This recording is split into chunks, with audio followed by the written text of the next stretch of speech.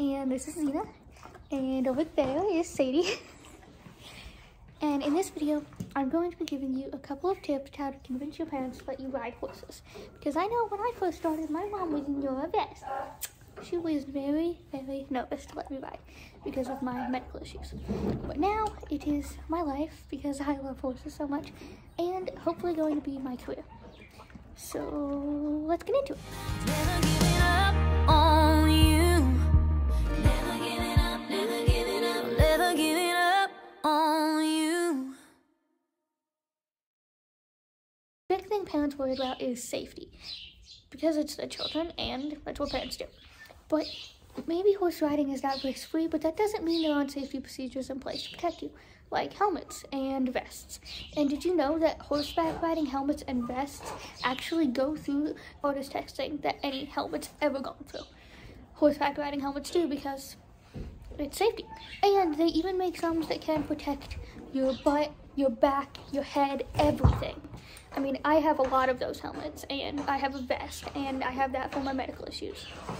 But I've also ridden horses even right after surgery before I could walk, and that was my Xena over there. And I did great, and I still ride, and I love it. I'm actually going to be able to... Xena! Hey! Knock it off!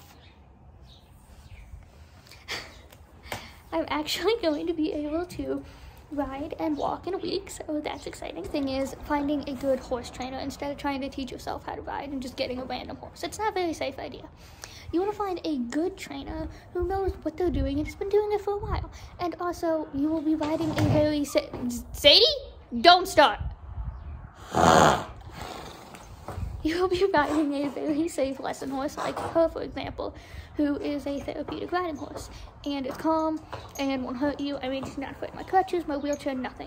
They don't spook easy, they're calm, and they just kind of get the job done. They know what they're doing while the kids are still learning what to do. You also will be on a lunge line, which basically connects to their bridle right here, so the horse trainer can control what they do, while the kid learns how to balance, learns their hand movements, and everything to keep them safe before they start controlling these big goofballs that act like children. You act like children.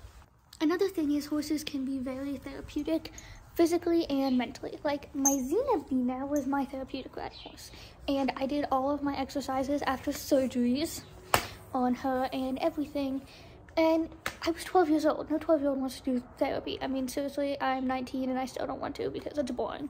But when I got told that I could do it on Xena, I was much more excited to do it because, well, I'm a kid. Oh, I mean, I was a kid, and that's what kids do.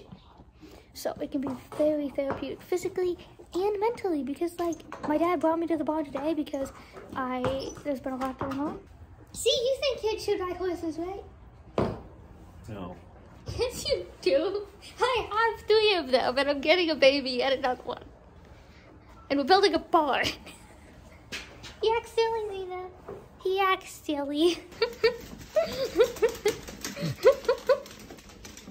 The good thing about horseback riding is you can make a whole bunch of friends from going to shows and learning about horses and doing barn work, and your little horses will be what you have in common. And another great thing is it can build a lot of confidence, and it could even become your life and career like me. Yeah. Yay.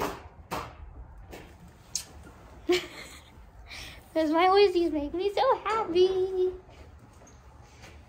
Say hi, Sadie. Say hi, Sadie. Xena. Hey, not it.